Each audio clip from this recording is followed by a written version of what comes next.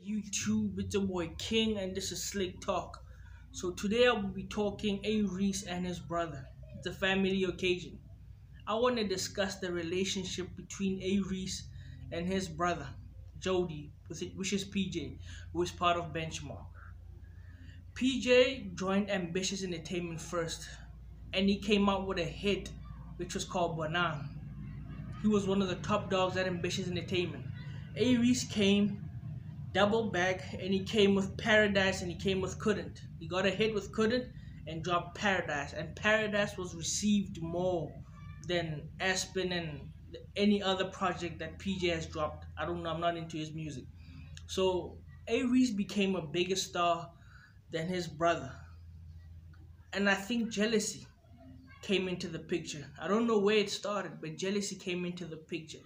And my problem is PJ seems to be acting like a fucking damn fool, because he is not close with his brother. PJ, it's like he has a problem with his brother. We don't know where the problem stems from. We know that A-reece has that line where he says, Jody told your West that I'm gonna do it better. I don't know if it's that, but that seems like it's always been like a sibling rivalry. But PJ is taking it a bit too far. He's taking pictures with guys like Flame, doing songs with Flame and every other guy. He's not close to his brother. There's not one picture of him and Flame and A-reece, of PJ and A-reece within the last, I want to say, 2 years. Since 2017, 18, 19, we're getting on 20, almost 3 years, and we haven't seen A-reece next to PJ. So there's definitely something between the relationship. Somebody is hurt and somebody is lashing out. And I think it's PJ. I think the problem is PJ has pride. That's all it is. He has pride. He does not want to acknowledge the fact that his younger brother is bigger than him, which is fair. I mean, all of us would feel a certain type of way if our younger brother is doing bigger things than us and we're doing the same thing. We have similar interests. I get it. But at the end of the day, charity starts at home, bruh. If you work with A-reece, you're contributing to the same household. So what's the fucking hatred about, bruh? PJ seems to have this underlying jealousy of his brother A-reece. He's taking pictures with his enemies. He's doing songs with his enemies. He's not even close to A-reece.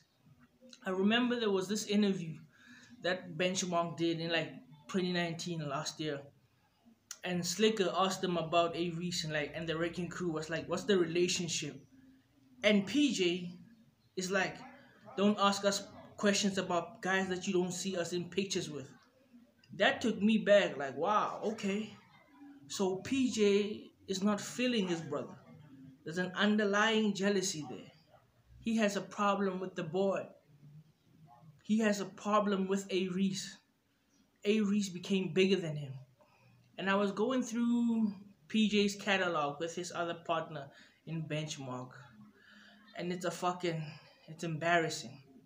It's fucking embarrassing. So I went to the official Benchmark page, and they have like 3 or 4 songs on it. And almost all the songs are under 400 views. I'm telling you. I saw one song did 300 views. Another song did 200 views. Their biggest song to date is that song they did with Flame, and even that one is on 15,000 views. So PJ definitely feels away because his career is not going the way he thought it would go. And the thing is, PJ is older, so PJ has kids, PJ has mouths to feed. So there's definitely an underlying jealousy there, bitterness, pride. My thing is, PJ, talk it out with your brother and mend the relationship. Don't be hanging out with his enemies. Don't be chilling with his enemies. Don't be in pictures with his enemies. Which team are you playing for? Which team are you playing for, bro? What are you doing? Come on, PJ, you're playing with fire right now. Because the minute if A-reece decides to fucking cut PJ off completely, if he cuts PJ off completely, PJ is fucked. No way about it. He's just fucked. His career is not going the same. He's not gigging. When was the last time you saw a flyer with PJ's face on it, with Benchmark on it? Out of the two in Benchmark, PJ has the most talent, but I think PJ is also carrying that other guy. I don't know what's his name.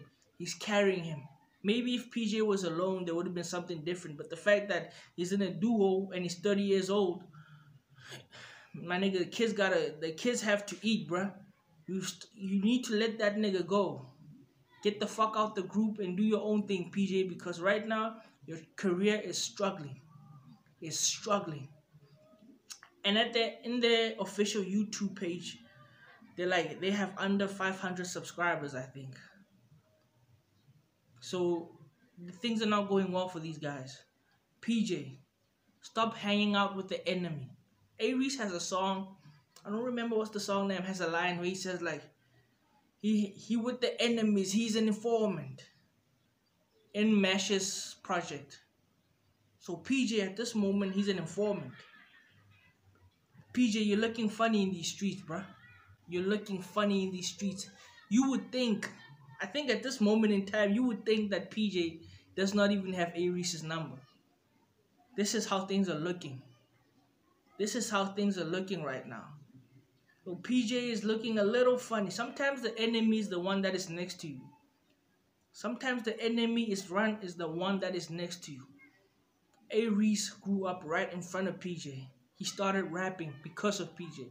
Why is PJ so prideful? Why is he so jealous? What's the jealousy about? Why are you mad at your brother? Help him. Work with him. Get on his projects. Tell him to get on your projects. Because obviously, if PJ was to get a feature from A-reece, his songs would probably do like 100,000 to 500,000. When he's doing his thing on his own, trying to prove himself, he's struggling big time. PJ, my nigga, you need to get right, bruh. You need to get right. Communicate with your brother because things are not looking well for you. Shit is real, nigga. People, make sure you like, make sure you subscribe.